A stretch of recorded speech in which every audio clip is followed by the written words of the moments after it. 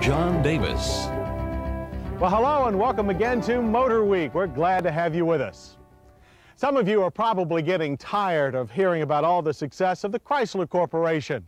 From the mighty Viper sports car to the spacious Sierra sedan to the adorable neon subcompact, Chrysler has received more than its share of positive publicity in the last few years. But don't think that it's over, because Chrysler has just added 2 new players to its already impressive lineup. This new Dodge Avenger Coupe and its close cousin, the Chrysler Sebring. Here we go again. If you're fond of what Chrysler has been doing with sedans lately, you'll probably love the Pentastar's latest coupes.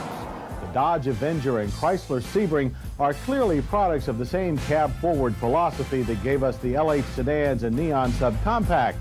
Designed from the ground up as a coupe and built for Chrysler at Mitsubishi's Illinois plant, our test Avenger leads its attack with a deep, aggressive front fascia that recalls Dodge's earth-shaking Viper sports car. But the long, graceful sweep of its roofline speaks more of urban sophistication. While our ES-grade test car's tail with its standard rear spoiler and scalloped bumper again offers hints of pure sports car performance. But this mix of slick and sporty rides on a sedan-length 103.7-inch wheelbase that's oriented more towards a clean ride than razor-edge handling. The Avenger ES shouldn't be any slouch in a straight line, however. That's thanks to this standard Mitsubishi-built 2.5-liter 24-valve V6. It sends 155 horses and 161 pound-feet of torque to the front wheels. Base models also offer a standard 5-speed manual transmission or optional automatic. The ES, however, is available only with a smooth 4-speed auto. But auto or not, our test car still delivered a 0 to 60 time of 8.7 seconds. The quarter mile lasted 16.6 seconds with a terminal speed of 84. The engine sounded rather fierce during launches, but most power was concentrated in the middle and top end. It's an engine well suited to real-world cruising and passing, not quarter-mile sprints. Like the Eagle Talon, the Avenger is based on the Mitsubishi Galant.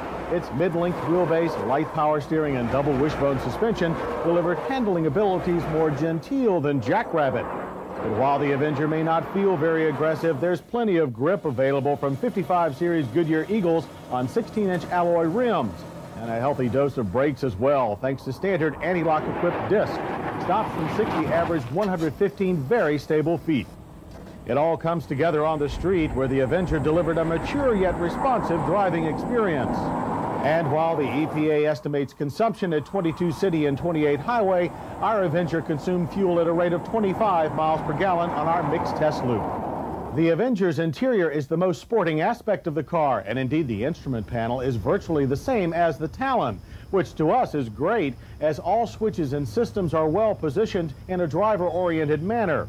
Ditto the clear comprehensive gauge cluster, and also facing driver and front seat passenger are standard dual airbags.